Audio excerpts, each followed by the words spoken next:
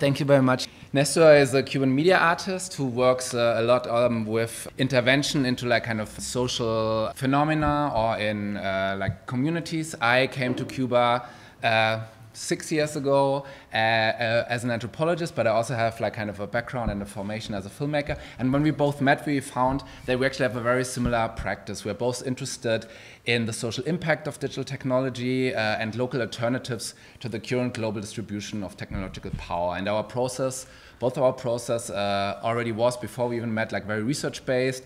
We both loved collaborating with local communities, involving them in our own projects from their conception.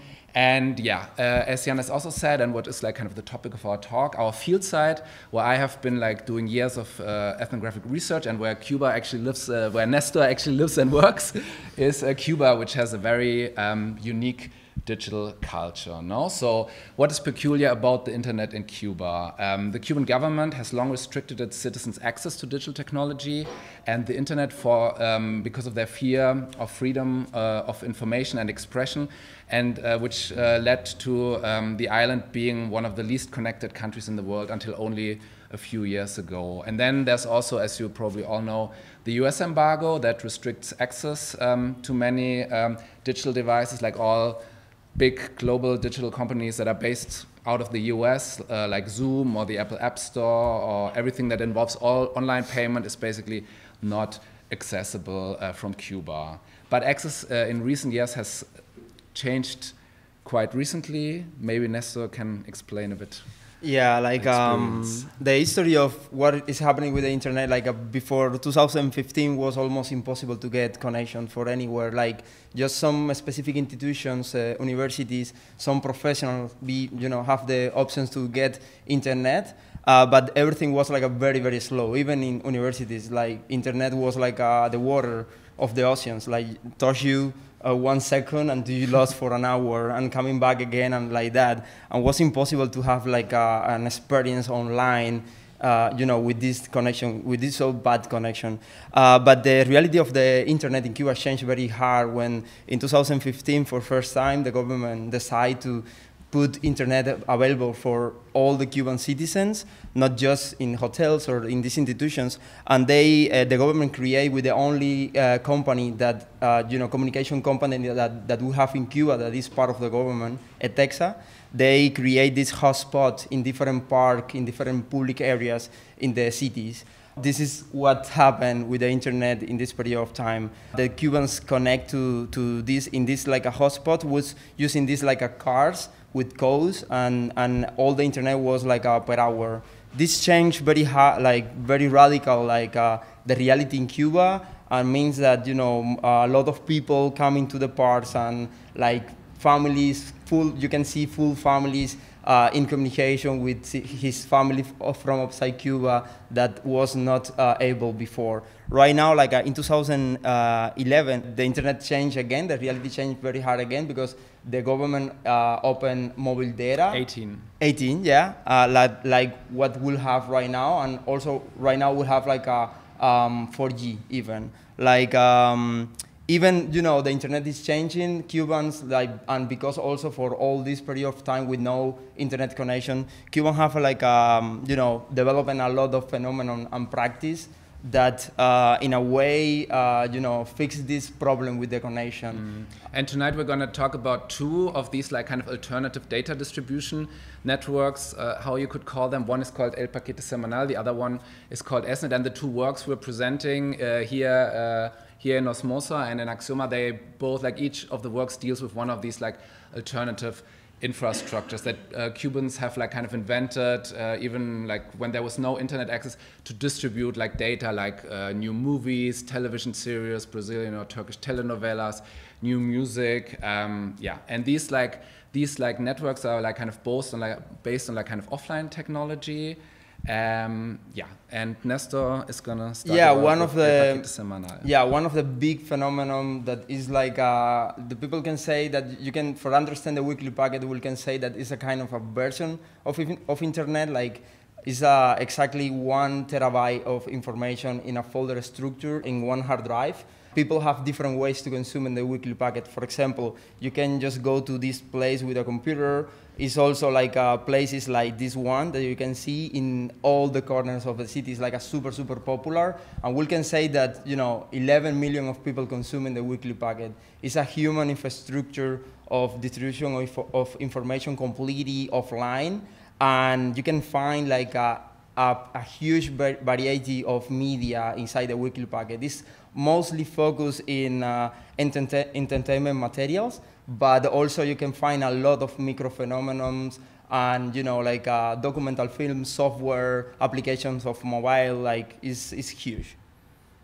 Yeah, and how this data is actually collected is that in Cuba you have like kind of people who have like kind of privileged internet access because they work, for example, in government-run like tourist hotels or like at government institutions like universities, and there exists this like kind of clandestine network, you could say, that kind of uses these like kind of government internet infrastructure to download like kind of as much as pirated data that they can find on the internet. No, like very often particular people are specialized, for example, in like downloading new Adobe software packages or like new Hollywood films or new HBO series. And then there's like 2 big compilation houses in Havana that like kind of compile this like 1 terabyte data collection. It's still like kind of 1 terabyte that is like distributed every week, like really like neatly organized in like kind of different folders, because the bottleneck in this like infrastructure is the people who actually then deliver this like data collection throughout the whole country. These people are called paqueteros, and you can basically have a subscription with them. Then this person that owns maybe 5 or 10 1 terabyte hard drives comes to your house, leaves the hard drive with you for a few hours or a day, and then you can copy whatever you want, pay like $2-3, and then it's kind of the next person's turn. And this like infrastructure is so massive, like we're talking about scale in this like kind of series of events, and we have here like kind of an like underground alternative data distribution system that has really like kind of a massive like kind of nationwide impact and reaches like almost like kind of the whole population. So from Havana, these data travel, as we see here, on hard drives throughout the whole country with the local bus network. So, and within like kind of 1 day, it has really reached like kind of the farthest corners of the island. And then this data obviously is also like travels through networks of friends and families. It is sold on these like neighborhood copy stores that Nestor showed, and it's like really a massive phenomenon. It's like how most people in Cuba actually consume digital data like films. And even though like kind of people have mobile internet now since 4 years, the internet is still like kind of paid by data packages, which are so expensive that no Cuban who is right in their mind would actually stream a film on their mobile phones or on their laptop, because it's just too expensive to stream a film, because you have this like offline data distribution infrastructure in place. And also like, to understand more how easy is this distribution, is like for Cubans, it's normal to have like a hard drive in the back or a USB in the packet all the time. This means that even, the people are not consuming directly the weekly packet, or even copy films or some data from friends that are really consuming the weekly packet. And this, structure is like a super, super natural, and is coming from years and years with no internet connection, and will take more time to understand more how the internet works and change all this structure. But from now, the paquete is stronger than ever. Yeah, so it's really like kind of a sneaker network, you could say, like kind of a network that is based on like kind of physical data distribution from one person to the other. And this is actually something that really inspired us for the work for our video expanded cinema installation Memoria that is currently on view in Aksioma at the moment. And our idea in our like kind of year-long investigation of like this El Paquete phenomenon was like kind of to take this reality that like kind of this like kind of real world Cuban invention and mix it with like kind of elements from one of the earliest cyberpunk short stories. as you probably all know, cyberpunk is this science fiction genre that has actually deeply shaped how we all think about the internet, no? Like kind of terms and concepts like cyberspace, avatar, the metaverse, no? All these terms that are all in our minds when we think about the internet nowadays are all coined by cyberpunk writers, no? And most of these stories from the 80s by authors like William Gibson or Neil Stephenson, they actually take place in our time, no, in the years 2021, 22, 23, no. I think Blade Runner is set in 2019, no. So these like kind of stories from the 80s basically describe our reality now. And what we wanted to do was like kind of a documentary remake of like one of the very earliest cyberpunk short stories by William Gibson, which is called Johnny Mnemonic, which is from 1981, I think. And John Mnemonic, the main character of the story, is basically a data courier who has a hard drive implanted in his head and acts as a physical data transporter for data that is too sensitive to be uploaded to the global internet. So basically he has the job of a Cuban paquetero. And yeah, we were actually interested in like kind of this productive collusion between like kind of this real life content, context of the Cuban paquete and the work of fiction. Because like we felt like both phenomena or like both kind of stories basically explore alternative imaginations of our mainstream capitalist consumerist version of the internet, no, the one that we are left with today. So like kind of mixing like kind of a sci-fi alternative vision of the internet with like kind of a real life alternative network. And to adapt the story to the Cuban media reality, we approached Eric Motta, who is Cuba's most well-known cyberpunk science fiction writer, to write us like kind of a screenplay adaptation of that short story. And cyberpunk is actually a literary genre that has quite a peculiar presence in Cuba, because these dystopian and alienated societies that the genre presented were uniquely similar to how Cuban science fiction writers also experienced their own social reality. No, cyberpunk novels mainly arrived in Cuba in the 1990s, exactly on these like kind of informal media distribution networks that we research about. And just at the time, at this like famous time, which is like called the special period, when the Soviet Union, when the socialist camp fell and Cuba from one day to the next was basically without any subsidies from the Soviet Union, no? Like, here's like a quick quote by Eric. I'm not gonna read it out loud, but he basically says that cyberpunk offers this like kind of perspective through which you can also like see or describe this Cuban apocalypse, you could say, that happened, or this ecological disaster. Yeah, the own reality of Cuba is very, like, the aesthetic is very cyberpunk. It's like places for repairing things in any corner, like even for memoria, for filming memoria, was easy sometimes find locations because the reality is just like good enough for create the history that we want to find. And this is why, for us was very interesting this idea of this gender that is very strong in the Cuban reality and is matching perfectly with the idea, with this history that we are playing in Memoria. Yeah, and a big part of Memoria, of the work, is also a lot of found footage that plays quite a big role in the work. And that is also material that comes from El Paquete Semanal, and specifically like a super interesting artwork that Nestor has done with an American artist, Julia Weist. In 2017, I made one of the first exhibition about the weekly packet, and the central piece was in collaboration with Julia Wells, a New York artist. And we'll develop together our archive. We are archiving like 1 year of the weekly packet. It's a server with 52 terabytes of information. The weekly packet is completely ephemeral, and this is the only server exists for more than 1 week, because normally this business just delete everything and overcopy all the new information. And we'll take all the fun footage for Memoria from this archiving project. Yeah, and we also try to like really find shooting locations that correspond with like William Gibson's cyberpunk imagination. So, for example, we used Havana's Chinatown, Barrio Chino, as a stand-in for these like Asian mega cities in which these like early cyberpunk stories are always placed. The abandoned amusement park in which Jones, the cyber-enhanced dolphin, who is also a CIA veteran and who saves Johnny in like kind of at the end of the story.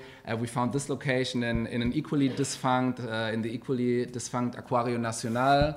in Havana. We used a lot of like kind of images of like Cuba after like drone imagery that like independent journalists filmed after Havana, after one of the floods that like kind of put half of Havana underwater. And this is also a reference to Eric Motta's Havana Underwater cyberpunk trilogy. Exactly. And what was also like kind of, as we like always try to work really like kind of collaboratively with like kind of local communities, I think the most important connection or collaboration for us was with like Copincha. Yeah, Copincha is the first hacker space in Havana. They are focusing the idea of like, you know, developing, like understand more like all this practice or recycle or repairing, you know, that already exists in Havana. And they also are working with different, you know, open software, open hardware philosophy. They are trying to develop all these, you know, technologies in Cuba and try to not just like understand as a community how this technology can be used for make up better the Cuban context. Also, they want to, you know, we are like all the time making like workshops to try to teaching older people how, you know, use this type of technology. Yeah. Also, like this specifically workshop was very interesting. Was like one artist that the name is like Michel Laufer, and he came into Havana. He and developing a workshop in relation with the idea of like I don't know how to say biohacking. Yeah, biohacking, and what's very interesting because eight members of the community just putting like a small chip here for open the door of Copincha. And was like a very cyberpunk thing. Yeah, so exactly, no, because like the cyberpunk genre also always plays with this idea of like kind of like technological implants in the body, you know. Yeah, and like kind of, so they're all like kind of very avid science fiction readers at Copincha. Eric Motta, for example, has also organized a series of talks where he spoke about like cyberpunk and solarpunk fiction within the community. And yeah, Copincha members describe themselves as like citizens of a broken world, and they are really like working on trying to build a resilient future, also like not only to overcome the scarcities in Cuba, but also to like meet the challenges that not only late socialist Cuba faces, but all of human civilization in the face of catastrophic climate change. And also they're very interested in like plastic recycling, for example.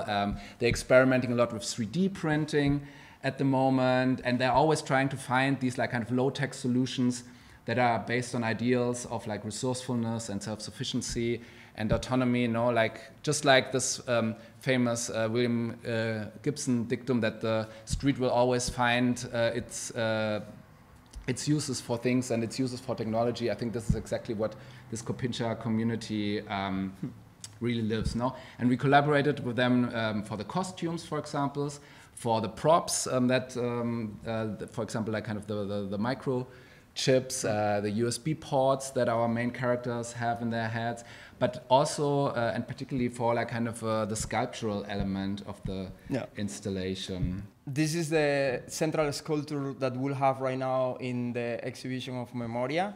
And all this is a 3D model of the design of the computer. The idea of this computer is like is an offline server that actually is playing the 4 videos in synchronized, and also have like a code inside that is degrading the video every day. Like what is happening in the memory, like for the main character of Memoria, like he is losing his memories in the time of Memoria. And all this like chassis is made using like a 3D printed, but also this plastic filament is making from Copincha using recycled plastic in Cuba. And also this is a small example how the code is working day by day. Yeah, so basically what the software does is that we have like kind of a batch script running, and one program like kind of deletes segments of the video continuously so that they can be overwritten afterwards, and then another program overwrites these empty segments with like information copied randomly from other parts of the video. So it's a bit like a cancer that kind of grows over the video, no? And it produces like kind of these glitches, and the like kind of video progressively degrades, and that was like our way to like kind of find an aesthetic relation to this like kind of data load and memory loss that like the real Johnny Mnemonic in the cyberpunk short story experiences. Another project that we actually working together before this project and was also in relation with the weekly packet was this video game that the name was Packet Town.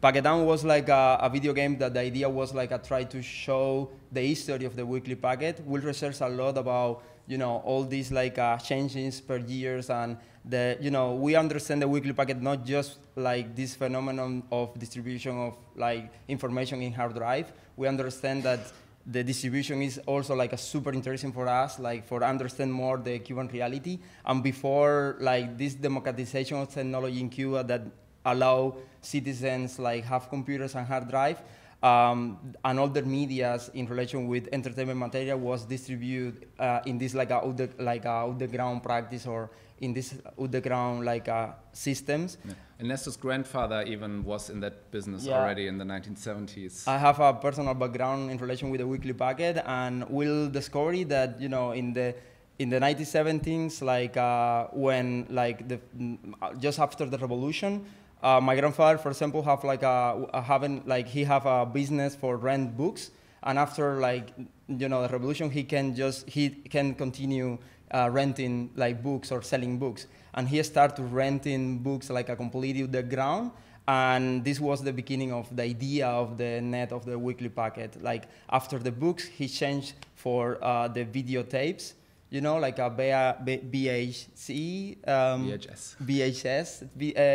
video movies in videotapes. And after the videotapes come in the CDs and the DVDs, and, you know, like the structure and the human infrastructure and the net keeping, you know, going and going and going per years. It was like the same people, but the technology changed, you know, and what we'll understand right now with the like weekly packet is coming from, you know, many years before. And this video game is try to, you know, show like the video game have like give you the experience to open a business in this time and keeping developing your business, changing all the materials, like buying new technology, and yeah, it's very focused in small details about how the computers look in the beginning, like how the aesthetic of the books in the beginning, like and things like that. What actually gave us the idea to this game is that one important content of El Paquete is like mobile phone applications, no? Because like you cannot have access to the Apple App Store or the Google Play Store, so people have to get their apps on their phones another way, no? Like via connecting their phones to their computers and finding these apps that somebody else downloaded for them somewhere, no? And there's a specific folder always for new mobile phone apps in El Paquete, and we kind of noticed that Cubans are actually very crazy about like business simulation games, yeah? Games like Resort Tycoon or Farmville or something like this, no? Where you kind of run your own business, and we found that quite peculiar, no? Given that the informal economy in Cuba is still like kind of very much like kind of or the non-state economy is still very much restricted. So we had this idea to make a business simulation game about these like kind of alternative data distribution networks that exist since the 70s. So in our game, you basically turn like kind of one room of your house into like kind of a data or a media shop, and you start in the 70s renting out novels, and then you can reinvest your money in the 90s in like VHS players and TVs to copy them until you arrive at like kind of hard drives and to what is El Paquete Semanal now. Yeah, for us, it's like one of the interesting thing about the video game is like is giving you like this idea of the experience to make decisions in relation with this phenomenon. Like if you make like a documental film, like you can just see like what will happen, but in a video game, you make your own decisions about like what do you want to buy first, like, and you know, the game is changed, like how good you are, independing of what type of technology you are paying more attention and things like that. And for us, was the perfect media for, you know, try to talking about this specific phenomenon. Exactly. Then we switch to the work you're going to see here tonight, which is called Fragile Connections, and which is also based on like kind of an alternative underground Cuban data distribution network. And This network that is like kind of documented here in this work is called SNet, and it's like basically a grassroots computer networks that like Cuban technology enthusiasts have built.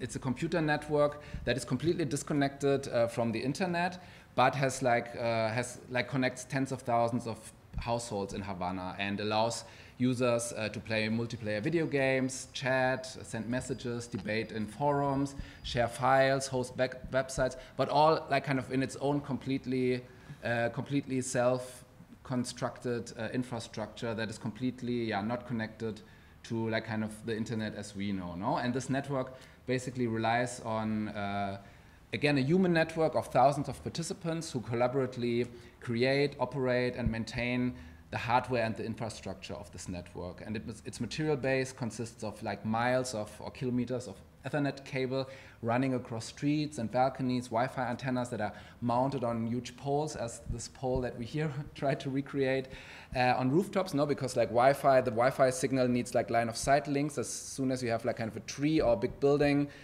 in between, then the signal is lost. So like kind of the administrators of this network really have to like always build these huge towers for their antennas. They also like there's an army of like network switch operator, like volunteer node administrators that keep that network alive.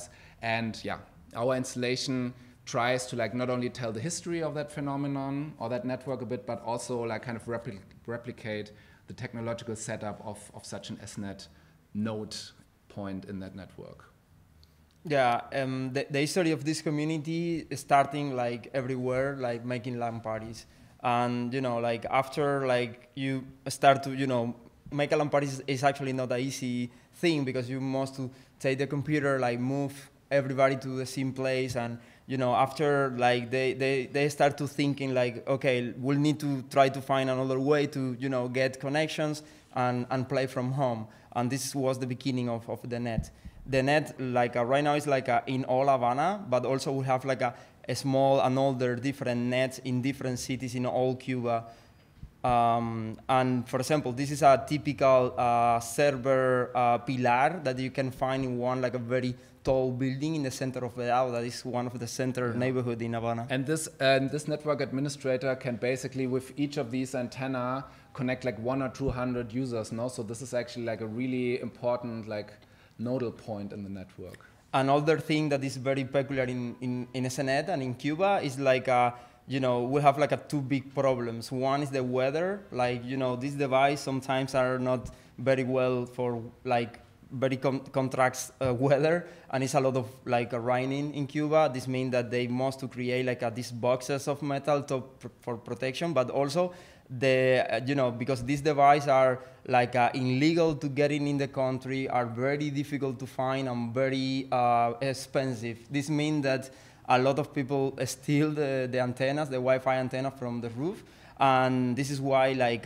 it's a lot of like like a chassis, like a metal protection things, very DIY aesthetic for try to not like for try to save your own antenna in your roof. This is a very typical server that we can find in any pilar. They are just creating servers with whatever they can find. Normally, all this technology is coming because everybody in the community pay a fee. That normally coming like in Cuba, like if when I was a child, if everybody want to play football, everybody just put a small money and will buy one ball for play football. And this is the thing, like SNet take these ideas or this practice, and also this practice is using on the community right now. Like everybody is putting money like all the time, and they just find any technology they can find, and they just use this technology for server, for antennas, and for everything. And this is a small video about one of the servers that we actually find not in Havana, in Camagüey. Mm-hmm. Exactly.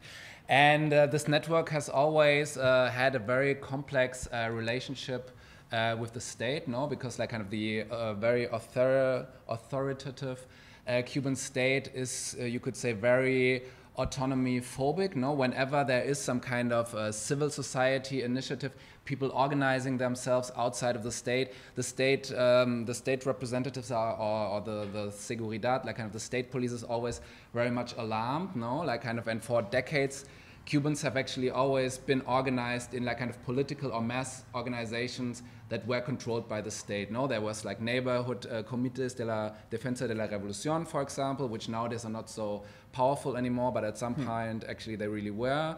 Artists are like put into like kind of a state organized artist association, writers as well. No, so there is all these like kind of state provided like kind of infrastructure that like kind of really makes everyone like kind of a member, that's like kind of that produces some kind of control. No, and whenever there is like kind of a civil society kind of initiative like ESNet or like El Paquete Semanal, the state is always alarmed. No, and then you have like kind of this game that like kind of these people like the people who compile El Paquete or the ESNet administrators, they say, no, like what we're doing has nothing to do with politics, this is just about entertainment. There's also a lot of auto-censorship, no, because like, these people involved in these networks are like kind of obviously very afraid that the state like shuts them down, no, like kind of, and this can like basically happen at every moment.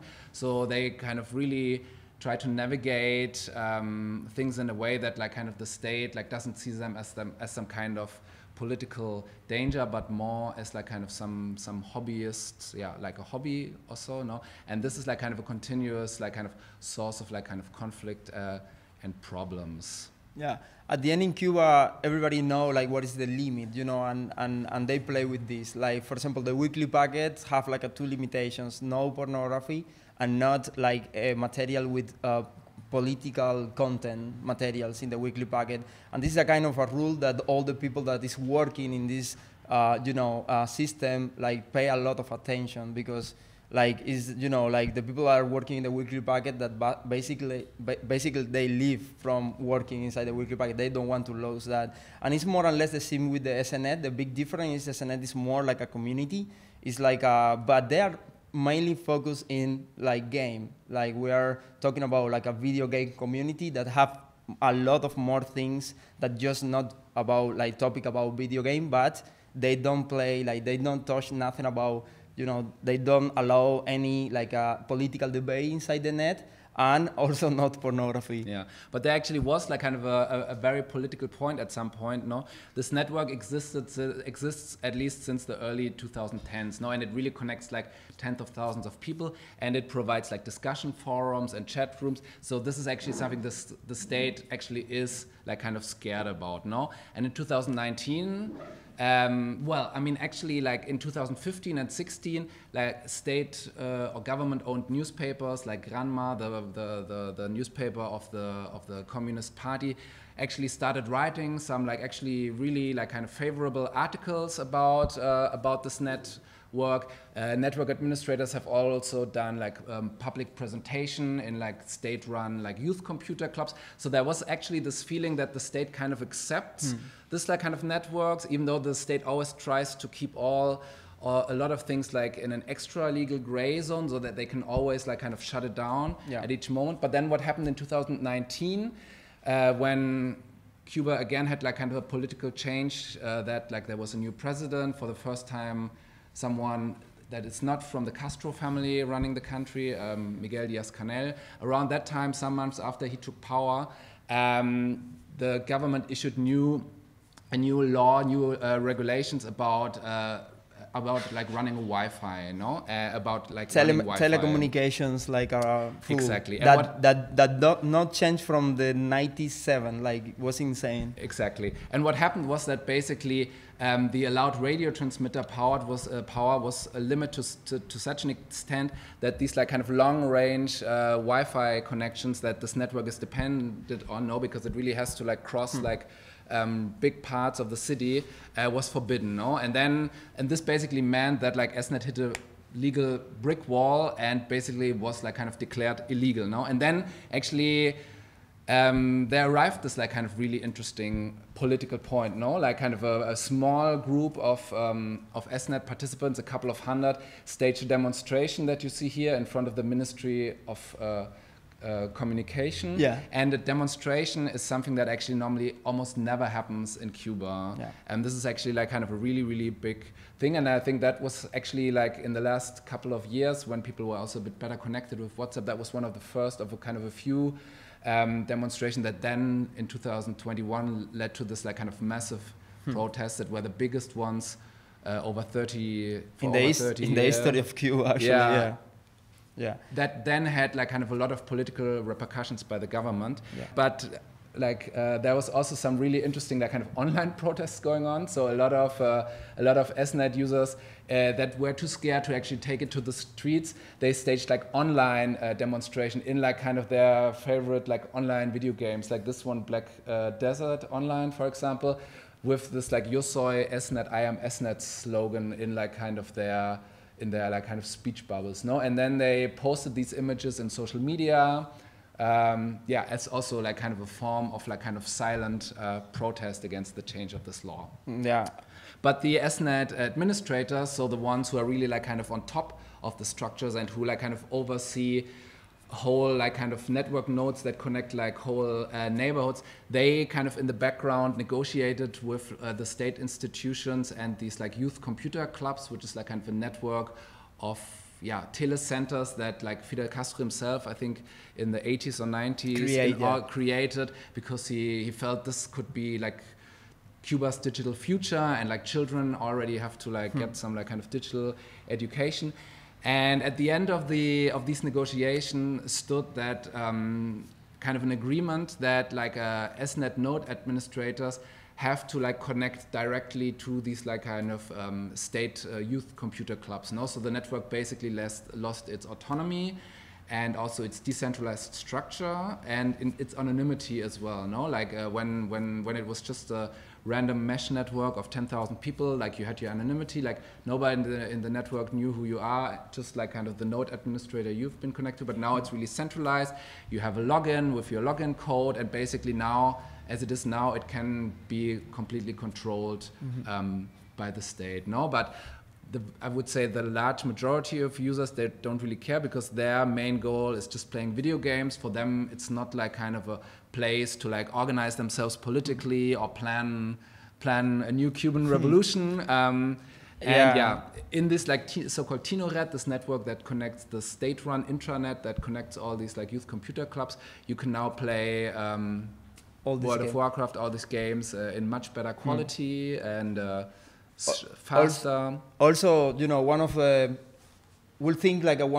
questions that create this like installation is exactly like this question, like what is the position, like ethical or like, you know, moral position about how a community like that must to like, you know, act if they have a problem like that.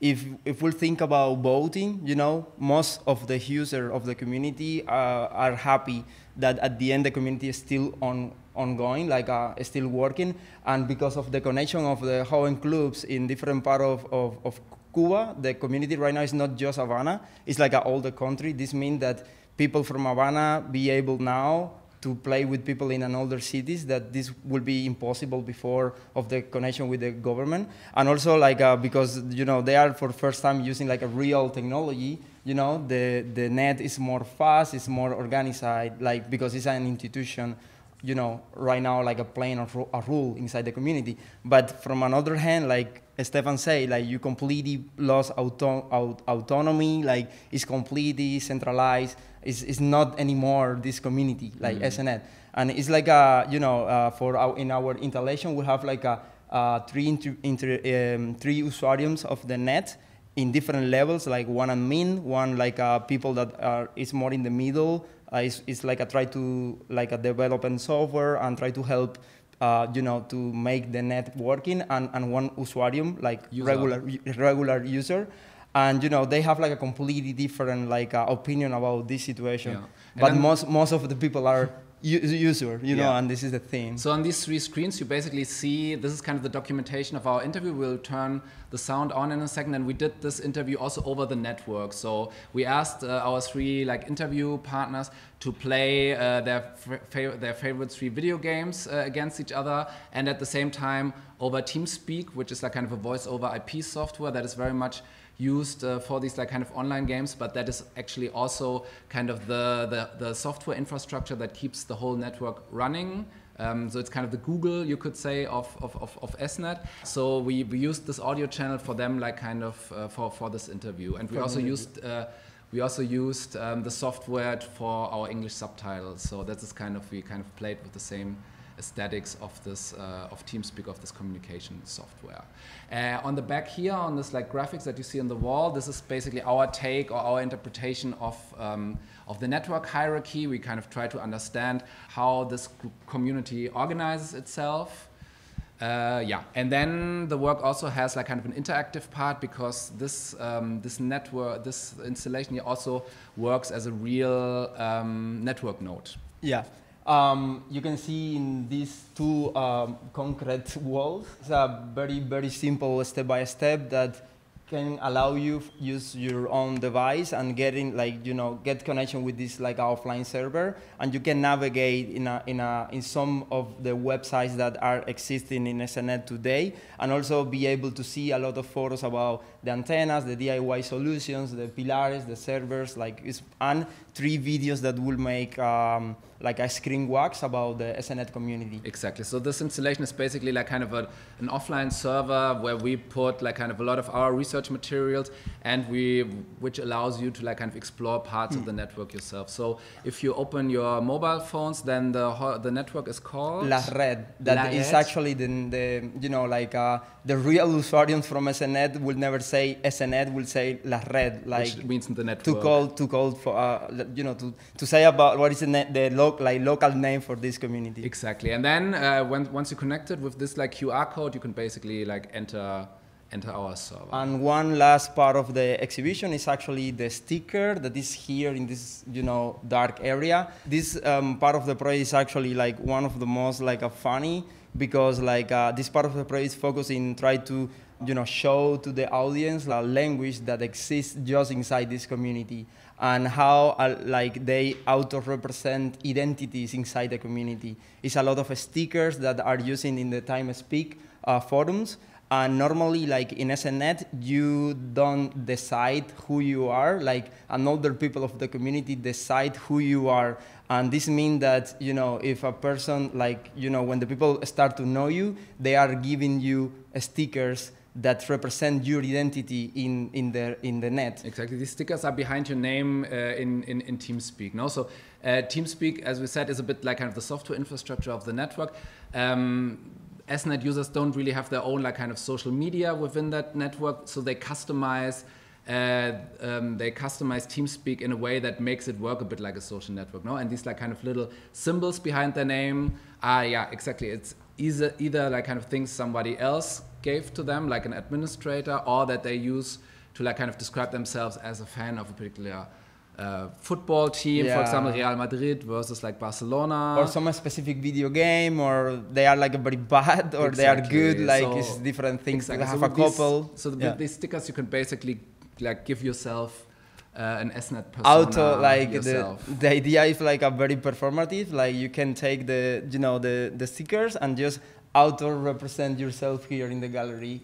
And it's a list of all the concept and what means age symbol that we'll have here. Then maybe we leave you experiencing the work, and we turn on the sound, and you hopefully enjoy our representation of Thank you SNET. for coming.